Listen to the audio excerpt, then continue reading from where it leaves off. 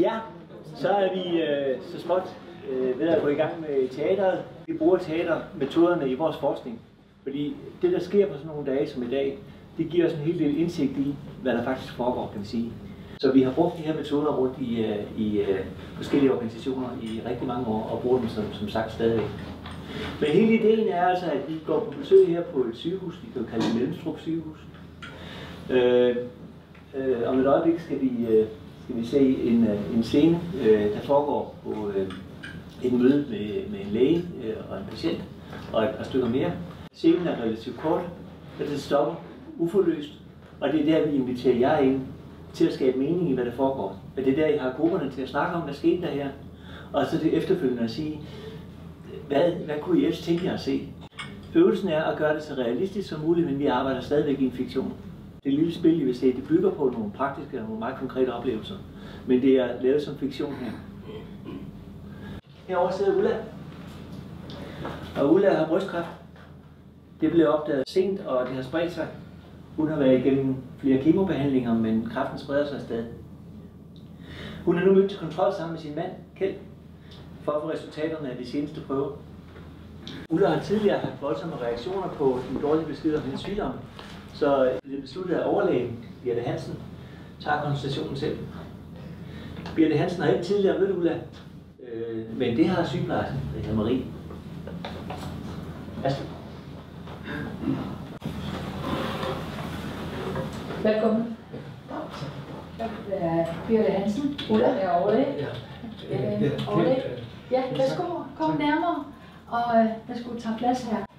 Du kan sætte dig her. Ja. Ja, og vi har mødt Marie. Hun skal være her sammen med os. Ja, og Ulla, vi har ikke hilst på hinanden før, men som sagt så er jeg overlæge her på onkologisk afdeling, og jeg har læst din journal igennem, og vi har også gennemdrøftet det på vores morgenkonference. Ja. Ja. Vi har fået resultaterne fra de prøver og de undersøgelser, vi tog i sidste uge. Og vi kan se, at din kræft desværre har spredt sig yderligere. Og hvad betyder det? Det betyder, at kemobehandlingen ikke har haft den ønskede effekt. Og derfor må vi se på, hvad de næste skridt kan være. Og hvad kan de være? Vi må prøve at se på de muligheder, der er nu. Hvordan har du haft det med den sidste kemobehandling? Jamen, det ved jeg ikke, men... Jeg forstår, at ved tidligere tilfælde og flere gange er der blevet talt om, at den form for kræft, som du har, og den måde, den har udviklet sig, så er mulighederne for fuldstændig helbredelse ikke store. Ja.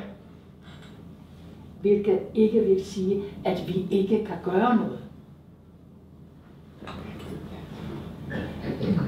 Men det, som vi skal tale om her nu, det er livsforlængende behandling. Hvor længe?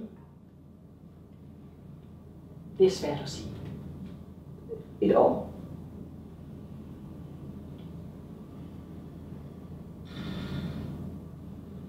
Et år? Altså vi har set mange patienter, der lever længere end 5 år. Så ja, det er set, ja. Men der er flere behandlingsmuligheder, som jeg gerne vil vende med jer. Og I skal ikke tage stilling til noget nu. Jeg vil bare tale om det med jer, og så skal I tænke over det. Ja. Men der må jo... Ja. Der er 3 muligheder. Dels den første, det er, at vi fortsætter med den behandling, som du har været i gang med. Kemobehandling. Fordi der er stadigvæk 2 stoffer, som vi ikke har prøvet endnu. Det næste, det er forsøgsbehandling. Der kommer stadigvæk nye muligheder, nye medicin, og i øjeblikket er vi ved at afprøve et nyt medicament her på vores sygehus, som kan vise sig at være mere virkningsfuld end den behandling, som du har været igennem, men vi kan desværre ikke sige noget med sikkerhed om det endnu. Også den sidste, det er antihormonbehandling. Og der er fordele og ulemper ved alle 3 behandlinger med hensyn til bivirkninger og med hensyn til, hvor tæt du vil blive fulgt fra sygehusets side. Så, men det taler vi om, når vi snakker om hver enkelt. Ja, jeg vil gerne have den nye medicin. Forsøgsbehandlingen? Ja. Ja, men lad os nu prøve at drøfte alle de 3 muligheder igen. Men der er vel også, nogle alternative, vi hørte om en, som var taget til Tyskland, som fik noget C-vitamin eller noget, og han har det vældig godt i dag. Ja, den behandling tilbyder vi ikke her på sygehuset. Ja. Jeg vil gerne have en ny behandling. Ja, men godt. Jamen ja. Så lad os starte der. Så vil jeg hente patientvejledningen, og så vil jeg også hente et underskriftsark, så du kan se, hvad det handler om lige et øjeblik.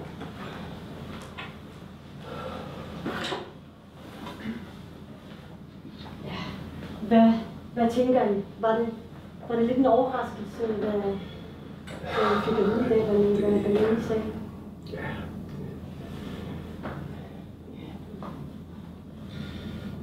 Altså jeg ved, der kører rigtig mange ting igennem ens hoved, og der er mange ting, man skal forholde sig til lige nu. Jeg tror godt, jeg vidste, det var sådan, det var. Ja. Ja. Så du vidste det? Ja. For et stykke tid siden, Ulla, der snakkede vi om, at vi snakkede om dine børn, og jeg tænker her især på din datter. Har I fået snakket med jeres børn? Har I talt med dem? Ja.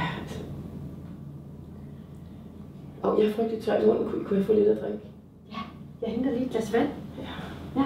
Nej, må jeg gå med? Ja, selvfølgelig. Kom.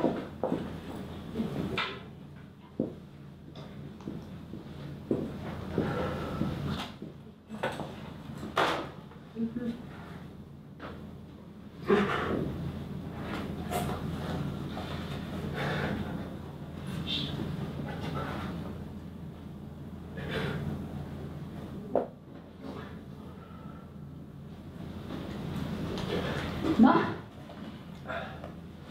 Ja, nej, de skulle lige hente lidt vand. Ja, okay, selvfølgelig.